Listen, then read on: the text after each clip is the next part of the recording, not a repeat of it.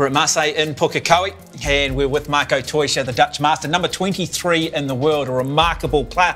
Well, the sport that is sweeping the world is very much 9-ball. Yes, just the 9 balls on the table in a diamond-shaped formation. So we're just going to get Marco to tell us why, in 9-ball, the balls are set up the way they're set up, and in regards to the break, what balls are most likely to go down off the break and why?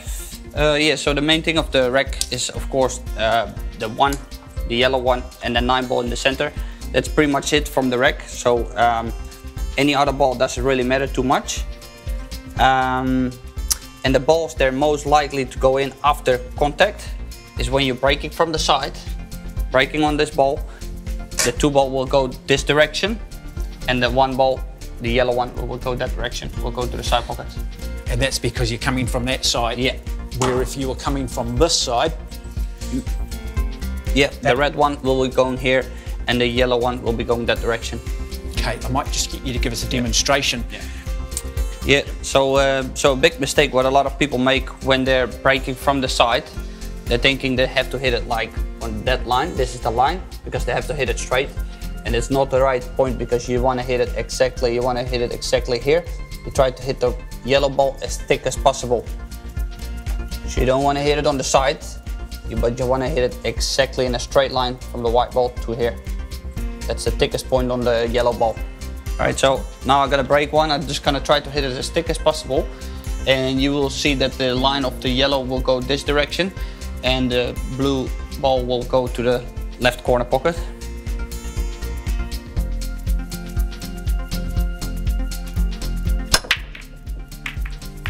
So you see the blue one missed it, and the yellow one just came like before the side pocket. So you see the blue one missed it, and the yellow one just came like before the side pocket.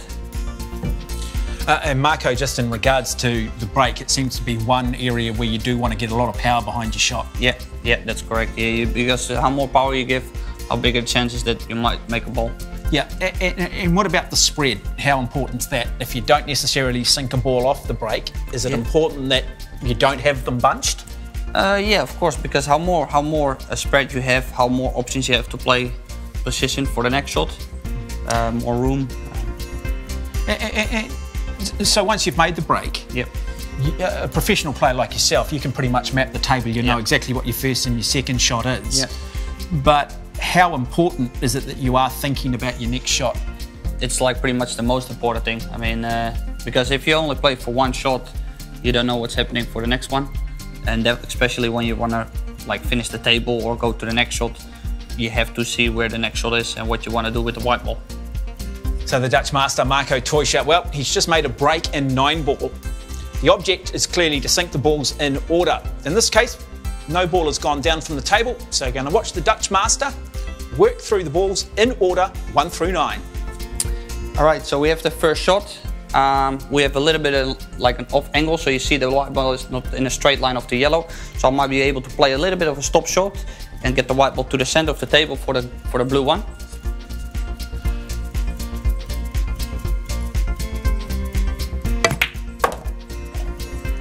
So now I'm like pretty much center of the table.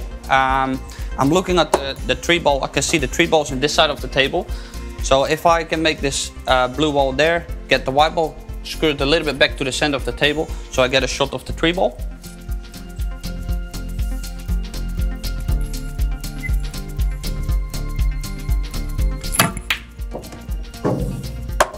So the center of the table is usually the ideal spot to place the white ball, because you have like quite central. You have more options for the other balls. So I can see here as well from this angle. I can see if I leave the white ball central of the table, I have like a shot for the 4 ball as well. So I'm gonna make the red one and try to get the line, get the white ball in the center of the table.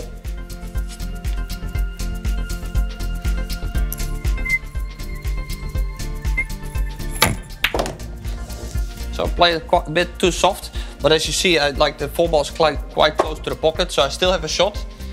I'm gonna make this one with a lot of left spin, because if I try to cut it in like normal, the white ball will come off the rail and will hit this one. So I'm gonna try to be low in the cue ball and try to avoid the black ball.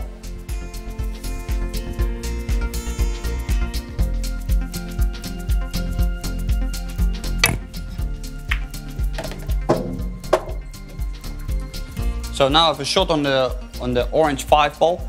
I don't have like a quite nice angle. I'm a little bit off, so ideally I want to be on this side of the 5 ball, so I could just play a stop shot and then have a shot on the green one. So what I right now is going to do, because I have quite a lot of angle, so I'm going to try to make it, get off this rail and get back to this straight line of the 6 ball.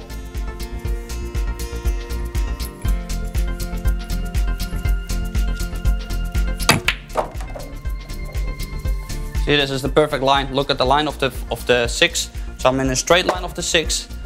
So if I play a stop shot right now, I have an angle that the white ball will go this way after making the 7 ball. So right now I'm just gonna try to screw the white ball a little bit back, so I have an angle to go from the 7 go back to the 8 ball.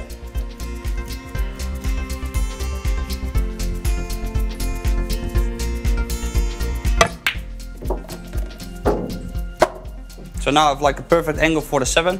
So I'm gonna play a little bit left spin. So after contact, the white ball hit here the rail, and because of the left spin, it will create a line to the left side of the table.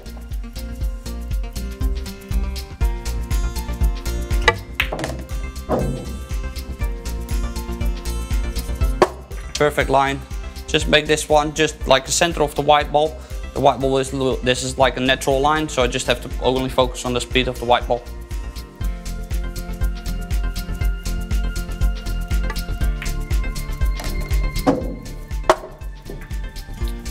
Just playing a stop shot on the 9 ball.